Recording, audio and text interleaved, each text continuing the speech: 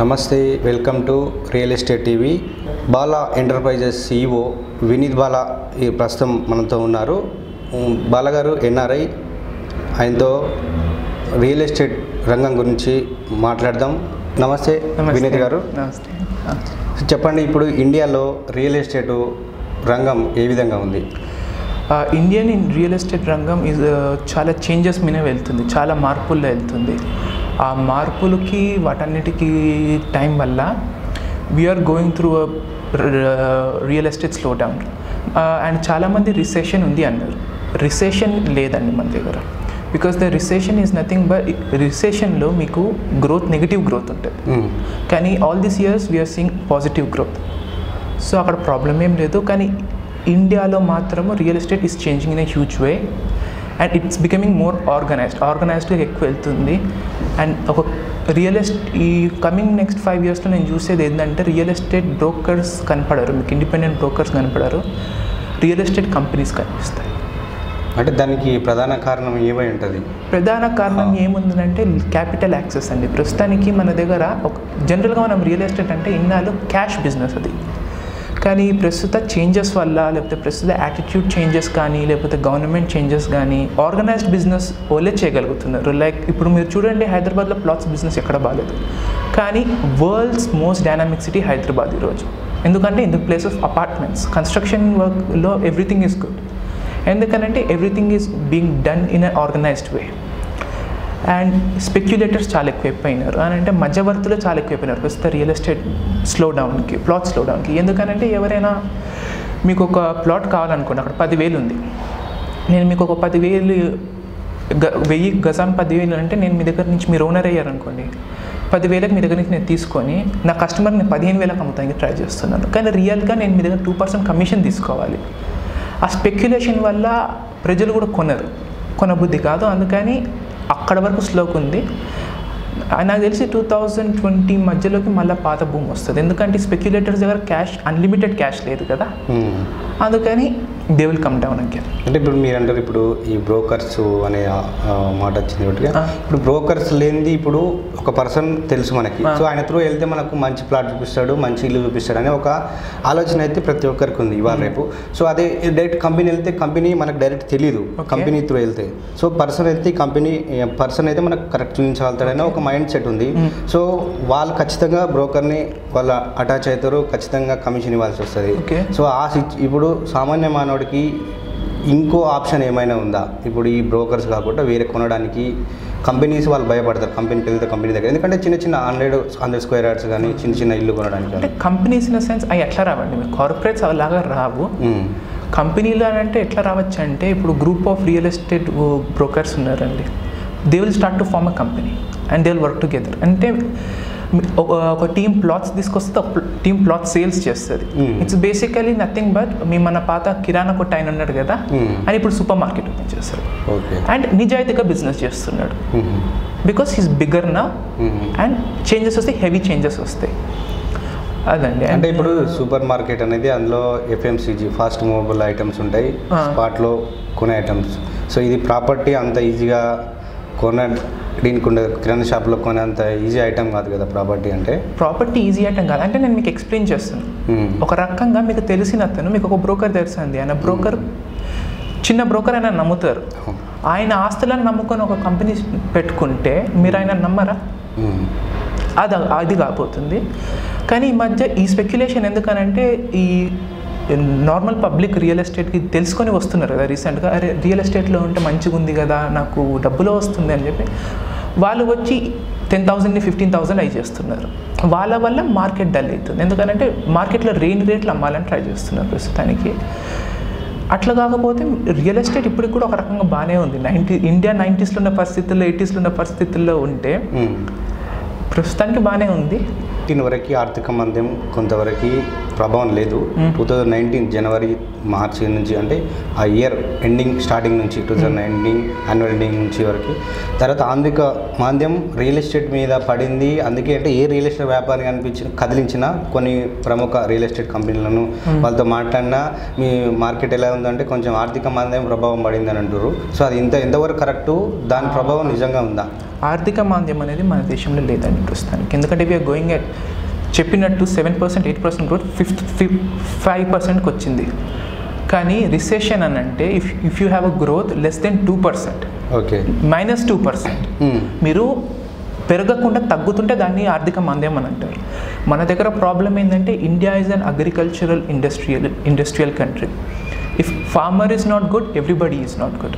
అది 2019లో మన గవర్నమెంట్కి అర్థం కాలేదో లేకపోతే బ్యాడ్ లక్కో వెదరో కాదు, కానీ 2018-19లో పంట వాజ్ బ్యాడ్. అది ఒప్పుకోవాల్సిన విషయం. ఎంత మ్యానిపులేట్ చేసినా అది ఒప్పుకోవాల్సిన విషయమే. ఒకవేళ ఫార్మర్స్ దగ్గర డబ్బులు లేకపోతే ఒక ఫార్మర్ మనకు ఫార్మర్ వరకు కనిపిస్తాడు.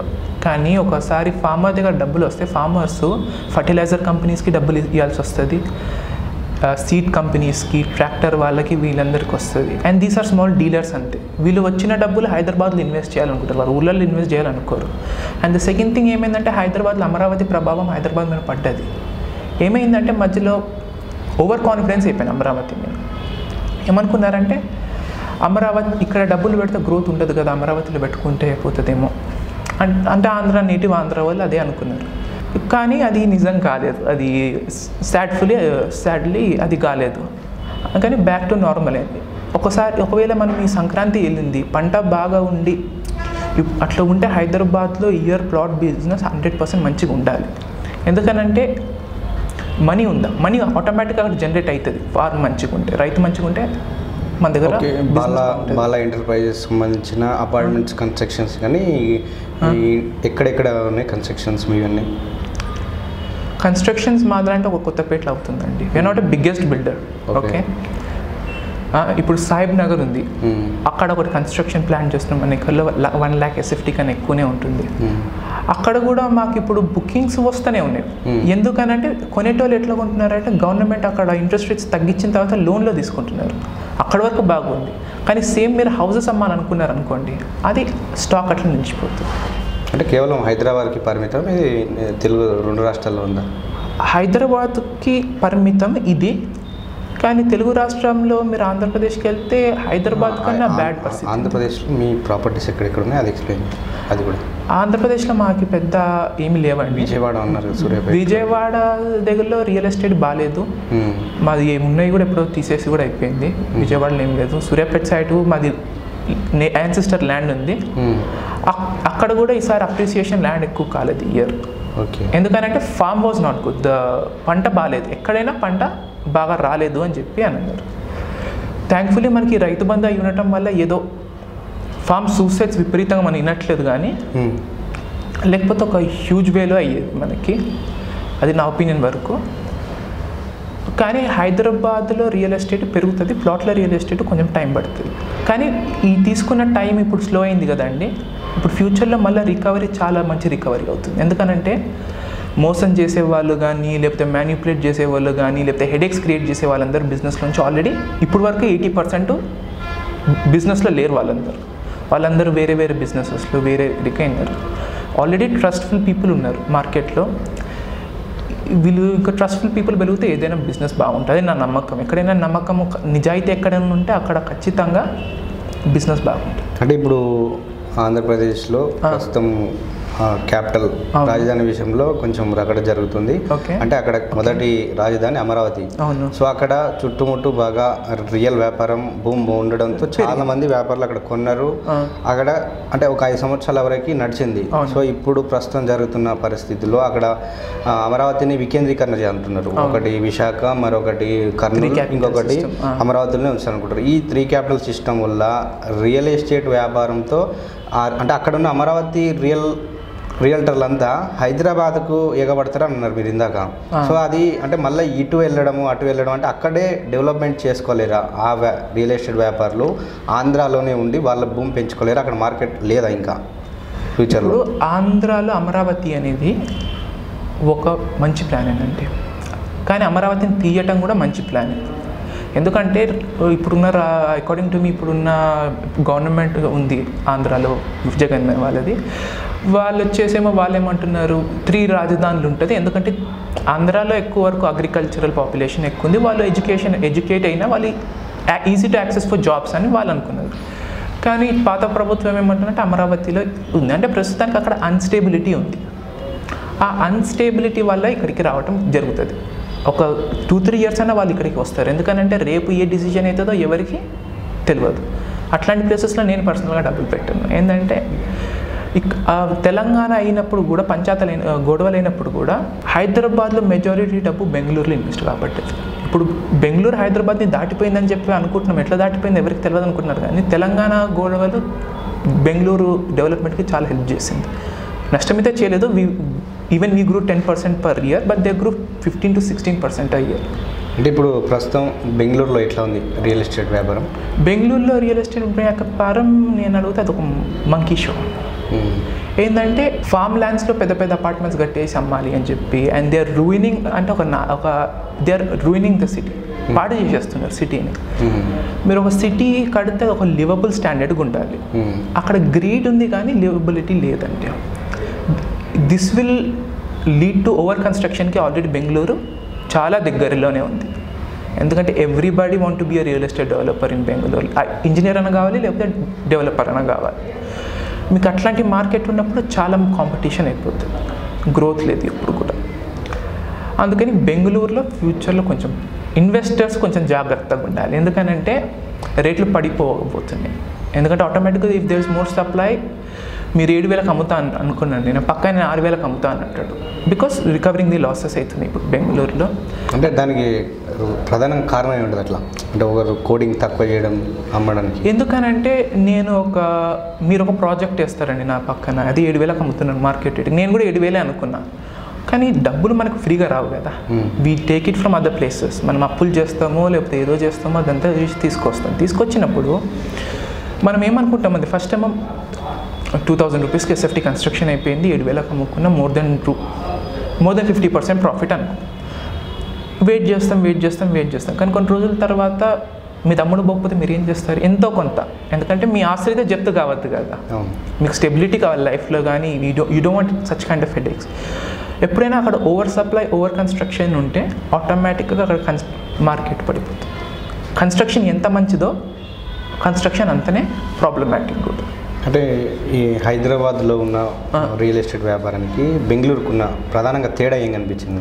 తేడా ఏం లేవండి, అంటే సేమ్ ఇక్కడ. అంటే అక్కడ లివింగ్ కాస్ట్ పెరిగింది కదా అక్కడ, అంటే హైదరాబాద్ కన్నా బెంగళూరులో ఎస్ఎఫ్టీ రేట్స్ ఎక్కువ, అది మీరు గమనించారు, అది నిజమే. బెంగళూరులో లివింగ్ స్టాండర్డ్స్ హైదరాబాద్తో సిమిలర్గానే ఉన్నాయి.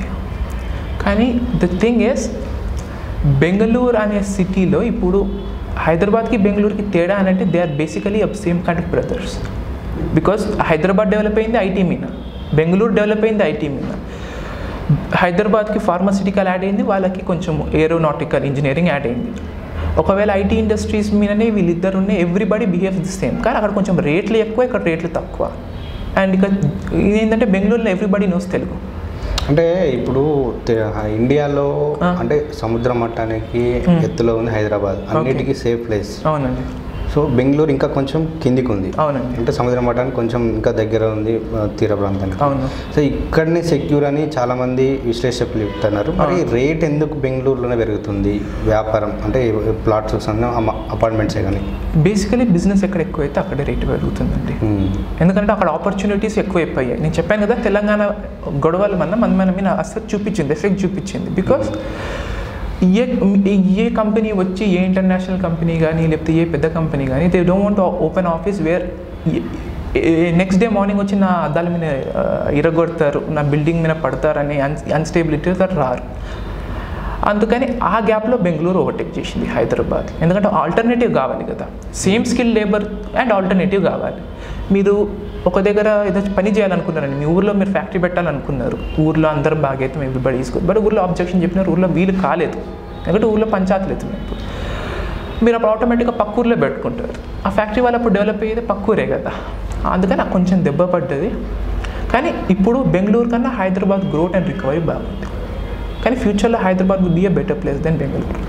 అంటే ఇప్పుడు ముంబై ఎకనామికల్గా మొత్తం అక్కడ అన్ని బ్యాంకింగ్ సంబంధించింది మొత్తం ముంబై, అవునండి, మొత్తం మెయిన్ క్యాపిటల్గా ఉంది. సో అది సముద్ర మఠానికి చాలా దగ్గర ఉంది, సముద్ర తీరానికి. ముంబై హైదరాబాద్కి మధ్య తేడా ఏముంది అంటే వ్యాపారం ఓన్లీ.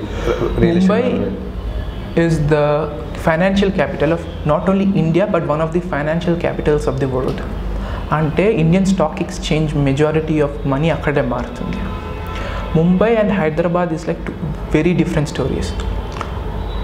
హైదరాబాద్ స్టార్ట్ అయ్యింది కన్స్ట్రక్షన్ 50sలో నాకు తెలిసి, కానీ ముంబై అసలు బ్రిటిష్ వాళ్ళు రావడమే కన్స్ట్రక్ట్ అయిన సిటీస్ ముంబై అండ్ కోల్కతా. కోల్కతాలో కమ్యూనిస్ట్ గవర్నమెంట్ వల్ల కోల్కతా ఇప్పుడు వెనకబడిపోయింది, చాలా వెనకబడిపోయింది.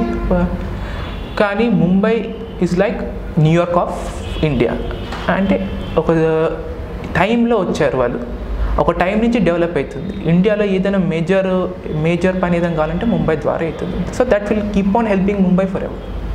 అంటే అక్కడ ఓన్లీ ఫైనాన్షియల్ క్యాపిటల్గా మనం పిలుస్తున్నారు కదా, అది ఫైనాన్షియల్ క్యాపిటల్. అక్కడ రియల్ ఎస్టేట్కి చాలా అంటే ఇక్కడికంటే అక్కడ కంజెస్టెడ్ ఉంటుంది ప్లేస్. మనం వెళ్ళినప్పుడు హోటల్స్లే కానీ రెసిడెన్షియల్ ప్లేస్ చూస్తే మనం ఇక్కడ సింగిల్ బెడ్రూమ్లో నివాసం ఉండే ఒక్క ఫ్యామిలీ ఉంటే అక్కడ అదే సింగిల్ బెడ్రూమ్లో అక్కడ మ్యాక్సిమం 2 ఫ్యామిలీస్ ఉంటాయి. అవునండి. సో అంటే అక్కడ స్పేస్ తక్కువ ఉన్నది. అవునండి. ఇక్కడ స్పేస్ బాగుంది హైదరాబాద్లో. అక్కడ అంటే ఇంకా ఎందుకు అంత కంజెస్టెడ్ ఉన్నా కూడా ఎందుకు అక్కడ డెవలప్ అంటే అట్లానే ఉంది డెవలపింగ్? ఎందుకంటే అక్కడ బిజినెస్ ఎక్కువ ఉందండి. మీకు అర్థం ఏంటంటే సేమ్ థింగ్ ఇప్పుడు ఇండియాలో ఏదైనా ఫారెన్ కంపెనీ వచ్చింది, వాళ్ళ head quarters would be in Mumbai. India నుంచి కూడా ఏదైనా ఫారెన్లో యూఎస్లో పోయింది company. Tata head quarters US head quarters న్యూయార్క్లో ఉంది. న్యూయార్క్ అమెరికా కన్నా ముందే స్టార్ట్ కాకుండా ముందే బ్రిటిష్ వాళ్ళు అక్కడ న్యూయార్క్లో పని చేయటం మొదలుపెట్టారు. అదంతే, because it's a financial centre. Companies ఎప్పటికైనా ఏం ఆలోచిస్తాయంటే మేము ఇక్కడ బిజినెస్ చేయటం వల్ల మాకు పనులు ఈజీగా అయిపోతాయి కదా అని ఆలోచిస్తుంది. కంపెనీస్ క్రియేట్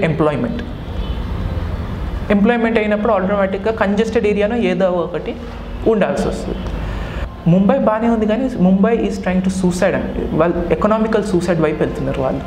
నేను స్పెసిఫిక్గా చెప్పాలి ఎందుకంటే బుల్లెట్ ట్రైన్ రావడమే బుల్లెట్ ట్రైన్ని క్యాన్సిల్. ఎందుకు క్యాన్సిల్ చేస్తారు మీరు అని అంటే ఇట్స్ హైలీ పొలిటికల్లీ మోటివేటెడ్. అంటే కాంగ్రెస్ పగ తీర్చుకోవటము లేకపోతే ఏదో అని అంటారు కదా, గవర్నమెంట్ మీద అపోజిషన్ పగ తీర్చుకోవడం తప్పితే ఏం లేదు. ముంబై లాంటి ప్లేస్కి ఒక బుల్లెట్ ట్రైన్ వచ్చింది అనుకోండి, ఎకనామికల్గా అహ్మదాబాద్లో ఉన్న బిజినెస్ అంతా ముంబైకి వస్తుంది, మహారాష్ట్ర డెవలప్ అవుతుంది. మీరు హైపర్ లూప్ మీకు ఐడియా ఉంటుంది. ఇండియాలో ప్రపంచంలో first hyper loop Mumbai to Patna అయ్యింది. ఇప్పుడు అది క్యాన్సిల్ చేసే ప్రాసెస్లో అయిపోయినది. అంటే ఇంటర్నేషనల్ అటెన్షన్ తీసుకొచ్చి డెవలప్ కాగలిగే స్థాయిలో ఉండి కూడా మీరు దాన్ని నాశనం చేసుకునే స్థాయికి తెచ్చుకుంటుంది. అది ఒక రకంగా ఫైనాన్షియల్ సూసైడ్. అది హెల్ప్ అవుతుంది హైదరాబాద్ రియల్ ఎస్టేట్కి, బెంగళూరు రియల్ ఎస్టేట్కి అది హెల్ప్ అవుతుంది. ఎందుకంటే లోదా వాళ్ళందరూ everybody is from Mumbai developers. If they are not making money in Mumbai they are going to make money in some place. అంటే రియల్ ఎస్టేట్లో ఇన్వెస్ట్మెంట్ పెట్టడం కానీ లేకపోతే వ్యాపార సంస్థలు కానీ లేదా నార్మల్గా పబ్లిక్ కానీ ఇండియాలో చూస్తే సౌత్ ఇండియాలోనే ఎక్కువ రియల్ ఎస్టేట్ మీద ఆధారపడి కంపెనీలు ఉన్నాయి. రియల్ ఎస్టేట్ వ్యాపారంతో కొంచెం చాలామంది బతుకు. కానీ అదే నార్త్ ఇండియాకి పోతే అసలు ఆ రియల్ ఎస్టేటే కానీ ఈ ప్రాపర్టీస్ మీద అంత ఇంట్రెస్ట్ అనేది ఉండదు. ఎందుకు ఆ డిఫరెన్స్ ఎందుకు ఉందంటే అంటే అకార్డింగ్ టు మీ నేను చిన్నగా నుంచి అనుకునేది ఏంటంటే south India and north India are 2 different countries. They యాక్చువల్గా వేరే వేరే దేశాలే. South India is almost developed in many ways then north India. నార్త్లో కూడా మంచి రియల్ ఎస్టేట్ మార్కెట్స్ ఉన్నాయి. మీరు ఛత్తీస్గఢ్కి వెళ్ళండి, భువనేశ్వర్లో, ఒరిస్సాలో బిల్డింగ్స్ ఆర్ వెరీ గుడ్, మంచి డెవలప్మెంట్ ఉంది. నోయిడాలో బాగానే ఉంది, హర్యానాలో బాగానే ఉంది, గురుగాం అంటే ఒక మంచి సిటీ అవుతుంది. కానీ the thing is north India is more poor because lack of education and more religious belief. మీరు రిలీజియస్ బిలీఫ్ మీద మీరు లీడర్స్ని ఎన్నుకున్నారనుకోండి, ఆ లీడరు రిలీజియన్ మీద ఫోకస్ చేసి డెవలప్మెంట్ మీద ఫోకస్ చేయరు. ఎందుకంటే మనం ఆలోచించాల్సింది end of the day politician అనే మనిషి నెక్స్ట్ టైం ఎలక్షన్స్లో నెక్స్ట్ టైం ఎట్లా గెలవాలో ఆ పనే చేస్తాడు. సేమ్ థింగ్ మహారాష్ట్రలో అయ్యింది శివసేన వల్ల, ఇప్పుడు అవుతుంది అదే. అండ్ నార్త్ ఇండియాలో మెనీ టైమ్స్ యూపీలో అది రిపీట్ అయ్యింది. మన సౌత్ ఇండియాలో అదంతా పట్టించుకునే కల్చర్ నేను చూడలేదు. మన బీజేపీ వాళ్ళు ఒకసారి నేను లైవ్గా నా కళ్ళతో చూశానంటే ఒక పొలిటికల్ పార్టీ దగ్గరికి వెళ్ళి ఏ హిందూ రాష్ట్ర హే ఓ హే ఏ హే అనుకుంటే ఆయన మాట్లాడు ఏ క్యా బక్వాస్ కర్రా అని చెప్పి హిందూనే అన్నాడు. మాకెందుకు అవన్నీ, మాకు డెవలప్ అయితే చాలు. ఆ మోటివేషన్ ఉంటే దేశం డెవలప్ అవుతారు, మనుషులు డెవలప్ అవుతారు. ఆటోమేటిక్గా మీ దగ్గర డబ్బులు ఉంటే ఆటోమేటిక్ ఇన్వెస్ట్మెంట్ మీద మీకు ఇంట్రెస్ట్ అయితే వస్తుంది. వాళ్ళది కూడా మార్కెట్ బాగా కావచ్చు if they start to reform themselves as not as religious leaders but leaders who fight for development. అంటే ఇప్పుడు మీరు ఎన్ఆర్ఐగా ఉన్నారు కాబట్టి సో ఎక్కువ మీరు అమెరికాలో మీరు అక్కడ వ్యాపారం చేస్తున్నారు, ఇక్కడ వ్యాపారం చేస్తున్నారు. మీకు రియల్ ఎస్టేట్ విషయంలో ప్రధానంగా అంటే డీప్ కాకుండా ప్రధానంగా అక్కడ ఇక్కడ డిఫరెన్స్ ఏం కొడుతుంది ఇండియాకు అమెరికాకు? ఓకే అండి, నాకు తెలిసిన ఎగ్జాంపుల్ చెప్తాను. నాకు తెలిసిన ఒక ఆయన ఉన్నారు అండి యూఎస్లో, టిమి అంత. ఆయన 10 years బ్యాక్ ఒక హౌస్ కొన్నాడండి. హౌస్ కొన్న తర్వాత $4 లక్షల $5 లక్షల కొన్నాడు. ఇప్పుడు దాని వాల్యూ $3,93,000. 10 సంవత్సరాల తర్వాత రేటు పెరగలేదు, పడిపోయింది. అది American real estate. Same thing ఇండియాలో రిపీట్ అయింది అనుకోండి, అది నిజమైన రిసెషన్ అని మన వాళ్ళకి అర్థమవుతుంది. America is already a developed country. ఇండియాలో ఉన్న పాపులేషన్కి ఇండియాకు ఉన్న ల్యాండ్ ఇది హైలీ డెన్స్ఫుల్ ల్యాండ్. అంటే ఇండియాలో ఉన్న 140 కోట్ల మందికి ఇండియా అంత ల్యాండ్ ఉంది, కానీ 3 ఇండియాలు కలిస్తే ఒక్క అమెరికా. కానీ ఇండియా కన్నా 3 రెట్లు పాపులేషన్ తక్కువ ఉంది. ఆటోమేటిక్గా ఇక్కడ మీకు రియల్ ఎస్టేట్ అంటే అమెరికాలో న్యూయార్క్ మాత్రం. అది కూడా మనము and the special thing is Indian real estate is better then American real estate. ఎందుకంటే ఒక అమెరికన్ ఇల్లు కొనాలనంటే ఇన్వెస్ట్మెంట్గా చూడాడండి. తను ఉండాల్సిన ప్రాపర్టీ అనుకుంటాడు. ఏదో నేను ఉంటున్నా నాకు ఒక ఇల్లు కావాలి అనుకుంటాడు. కానీ ఇండియన్ మార్కెట్లో property is always a investment. Every 4 years మీరు ఆ ప్లాట్ కొనేసి 4 years బ్యాక్ వచ్చారనుకోండి, మీరు ఎంత రిసెషన్ అనుకోండి, ఇప్పుడు మనం చూస్తున్న 6 months నుంచి మార్కెట్ ఉంది, అది స్లోగా ఉంది, అదంతా అనుకోండి. ఎండ్ ఆఫ్ ది డే 4 yearsలో అది డబుల్ అయ్యే కూర్చుంటుంది. గత 20 years నుంచి ఒక్కసారి కూడా డబుల్ కన్నా ఎక్కువైంది కానీ తక్కువ కాలేదు. అంటే మీరు ప్రధానంగా చెప్పేది ఇక్కడ పాపులేషన్ ఎక్కువ ఉంది, ల్యాండ్ తక్కువ ఉంది. అమెరికాలో ల్యాండ్ ఎక్కువ ఉంది, పాపులేషన్ తక్కువ ఉంది. లేకపోతే అంటే గవర్నమెంట్ అంటే ఈ ప్రాపర్టీ ఈ వ్యాపారం విషయంలో ఏమైనా రిస్ట్రిక్షన్స్ ఉన్నాయా? ఇక్కడ ఇండియా లాగా ఉందా, లేకపోతే అక్కడ రిస్ట్రిక్షన్స్ ఎక్కువ ఉన్నాయా రియల్ ఎస్టేట్ వ్యాపారం విషయంలో? రియల్ ఎస్టేట్ వ్యాపారంలో అమెరికాలో హైలీ రిస్ట్రిక్టెడ్ బిజినెస్ అండి అది. ఎందుకంటే మీరు ఇంట్లో వాల్ పెయింట్ మారుస్తున్నా మీరు లోకల్ మున్సిపాలిటీ నుంచి పర్మిషన్ తీసుకోవాల్సి వస్తుంది. అట్లాంటి మార్కెట్ అది. అమెరికాలో real estate is not an investment, it's a liability. Okay, it's a headache that you by on your self because you need to live there. అక్కడ ఉండాలి అని చెప్పి ఉన్నాయి కొన్ని ప్లేసెస్ లైక్ న్యూయార్క్లో suburbs of outskirts of New York ఉంది అనుకోండి, లేకపోతే వేరే ప్లేసెస్ ఉన్నాయి. అక్కడ 7% గ్రోత్ వస్తే ఇయర్లీ 7% కన్నా తక్కువనే ఉంది. ఆ 7% గ్రోత్ చూసుకొని కూడా వాళ్ళు హ్యాపీగా ఫీల్ అవుతారు. అంటే మన ఎన్ఆర్ఎస్ అంటే ఇండియా వాళ్ళు అక్కడికి వెళ్ళి ఉద్యోగం చేస్తారు, కొందరు వ్యాపారం చేస్తారు. అంటే వాళ్ళ ఇన్వెస్ట్మెంట్ అక్కడనే పెట్టాలనుకుంటారా, లేకపోతే ఎక్కువ ఇండియాలోనే పెడుతున్నారా మీకున్నంత వరకు తెలిసినంతవరకు? మీరు ఒకటి గమనించాల్సింది ఏంటంటే ఇండియాకి వచ్చే ఫారెన్ రిజర్వ్స్ అంతా రెమిటెన్స్ రూపంలో వస్తుంది, ట్రేడ్ రూపంలో రాదు. ప్రపంచంలో అట్లాంటి దేశాలు చాలా తక్కువ ఉన్నాయి. ఎస్పెషల్లీ ఇండియన్ పాపులేషన్తో దేశం ప్రపంచంలో ఏదైనా దేశం ఉందంటే ఇండియా మాత్రమే. టాప్ 10 పాపులేటెడ్ కంట్రీస్లో కూడా. ఎందుకంటారంటే ఫారెన్లో మన దేశం నుంచి వెళ్ళిన ప్రతి ఒక్కరూ అక్కడి నుంచి పంపిస్తున్నారు, డబ్బులు మాత్రమే మనం చూస్తున్నాం. కానీ highly that money 80% of that money is invested in real estate. అంటే ఇక్కడనే ఇండియాలోకే వస్తుంది అంటారు ఎక్కువ. సో అంటే వాళ్ళకి ఆల్రెడీ అక్కడ అనుభవం ఉంది, కానీ ఇండియాలో మాత్రం అట్లాంటి రిస్ట్రిక్షన్స్ లేవు కాబట్టి ఎక్కువ ఇక్కడ వాళ్ళు వస్తున్నారు. అండ్ ఇండియాలో పరిస్థితి మీకు ఆల్రెడీ చెప్పాను కదండి, జనాలు 3 రెట్లు ఎక్కువ, ల్యాండ్ 3 రెట్లు తక్కువ. Which means demand will be always high. ఎందుకంటే మీ దగ్గర ఒక 50 లీటర్ల వాటర్ ఉందనుకోండి, 50 మందికి ఒక నెల రోజుల కోసము. ఆ వాటర్ని మీరు no matter what highest price ఇచ్చి కొనుక్కుంటారు. కానీ మీ ముందు మినరల్ వాటర్ చెరువు ఉందనుకోండి, కొనుక్కోమనంటే మీరు చూద్దాము అని అంటారు. ఆ పరిస్థితి ఇక్కడ ఉంది. అంటే ముఖ్యంగా ఇప్పుడు రియల్ ఎస్టేట్లో ఇన్వెస్ట్మెంట్ పెట్టాలనుకున్నా లేకపోతే చిన్న చిన్న ఇల్లు ప్లాట్స్ కొనే వాళ్ళకు ఇప్పుడున్న పరిస్థితుల్లో వాళ్ళకు మీరేం సజెషన్ ఇవ్వదలుచుకున్నారు?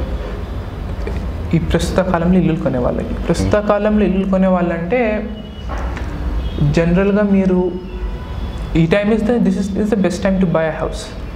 అంటే ఎందుకంటే మార్కెట్లో మీకు capital is very easily given as builder apartment flats home loans మీద మీరు ఆల్రెడీ బిల్ట్ హోమ్స్ తీసుకుంటామనంటే ఇప్పుడు తీసేసుకోవచ్చు. ఎందుకనంటే మన గవర్నమెంట్ ఇంట్రెస్ట్ రేట్స్ చాలా తగ్గించింది, ఇంట్రెస్ట్ రేట్స్ ఆఫ్ హౌసెస్ మీద. మీరు కనుక ఈ టైంలో తీసుకున్నారు, ఇది ఎన్ని రోజులు ఇట్లుంటుందో ఎవరికి తెలియదండి. ఇంట్రెస్ట్ రేట్ నెక్స్ట్ ఇయర్కి కూడా చేంజ్ కావచ్చు. So this would be a right time to buy a house if you are taking a loan. లేదు ఇప్పుడు మీ దగ్గర క్యాష్ రిజర్వ్స్ ఉన్నాయి అని అంటే మాత్రము మీరు అవుట్స్కర్ట్స్లో ల్యాండ్ కొని పెట్టుకోవచ్చు. ఎందుకంటే ఇప్పుడు మార్కెట్ స్లోగా ఉంది, స్పెక్యులేటర్స్ ఉన్నా మీరు కొంచెం జాగ్రత్తగా చూసి కొనుక్కున్నారనుకోండి మిగతా మార్జిన్ మీడియేటర్స్ లేకుండా, అప్పుడు automatically you will find a good deal. రేపు మార్కెట్ మంచిగా అయితే సేల్ కూడా పెద్ద ప్రాబ్లం ఏమి కాదు. అంటే ఓవరాల్గా ఇప్పుడు హైదరాబాద్లో రియల్ ఎస్టేట్ అంటే ఇంకొక 5 yearsలో ఇలా ఉండబోతుంది మొత్తం ఓవరాల్గా 5 yearsలో it's gonna be the more organised business type of real estate. Corporate sector would be performing very good. Middle man brokers చాలామంది తగ్గిపోతారు, వచ్చే వాళ్ళు కూడా బ్రోకరేజ్ కంపెనీస్ వస్తాయి. అండ్ హైదరాబాద్లో 5 yearsలో రియల్ ఎస్టేట్ అని అంటే 5 years we cannot estimate the stability of market of 5 years of any market. ఎవరైనా చెప్పారంటే అది మీరు తప్పు చెప్తున్నారు. ఎందుకంటే ఒక చిన్న పొలిటికల్ ఈవెంట్స్ చాలు ఒక మార్కెట్ని పడేస్తానికి. కానీ మీరు మాత్రము ప్లాట్ల దగ్గర ఒకటి పెట్టుకొని వెళ్ళండి, ఎవ్రీ 4 years మీరు పెట్టిన మనీ డబుల్ అవుతుంది. అది కాకుండా మీరు ఇంకా ఏదో చెయ్యాలి అంటే బంగారు బాతుని పట్టుకోవాలని చెప్పి మీరు రియల్ ఎస్టేట్ చేస్తుంటే అది అట్లాంటి బిజినెస్ కాదు. ఎవరైనా మీకు చెప్తున్నారంటే బంగారు బాతు అని చెప్పేది మిమ్మల్ని మోసం చేస్తానికి చెప్తాను. సో వినీత్ బాలా గారు చెప్తున్నది ఏంటంటే రియల్ ఎస్టేట్ వ్యాపారము మన విజయవాడ అమరావతి విషయంలో అయినా సరే, కానీ అదేవిధంగా ముంబై, బెంగళూరు, హైదరాబాద్ అంటే ఒక్కొక్క ప్రాంతంలో ఆ ప్రాంతాల పరిస్థితులను బట్టి అది మార్కెట్ ఒక్కోసారి పెరుగుతుంది, ఒక్కోసారి తగ్గుతుంది. కానీ సౌత్ ఇండియాలో రియల్ ఎస్టేట్ వ్యాపారంలో ఇన్వెస్ట్మెంట్ పెట్టిన వాళ్ళు మాత్రం ఎక్కడా భయపడాల్సిన అవసరం లేదు. రియల్ ఎస్టేట్ వ్యాపారం ఇంకా హైదరాబాద్లో ఇంకో 5 సంవత్సరాల్లో ఇంకా మెరుగుండబోతుంది. కాకపోతే అంటే కొందరు సామాన్య మానవుడు ప్లాట్ కొనాలన్నా ఏదైనా ఇల్లు కొనాలన్నా కొంచెం జాగ్రత్త చూసి, అంటే కొంచెం మోసపోయే అవకాశాలు ఎక్కువ ఉన్నాయి కాబట్టి కొన్ని జాగ్రత్తగా చూసి, అదేవిధంగా బ్యాంకు లోన్ విషయంలో కూడా కొంచెం తక్కువ ఇంట్రెస్ట్ ఉన్న బ్యాంకులో వెతుక్కొని బ్యాంక్లోనూ లోన్ తీసుకోవాలని చెప్తున్నాడు. సో ఇది ఇవాళటి ఇంటర్వ్యూ. మరో వ్యక్తితో మళ్ళీ కలుద్దాం. నమస్తే.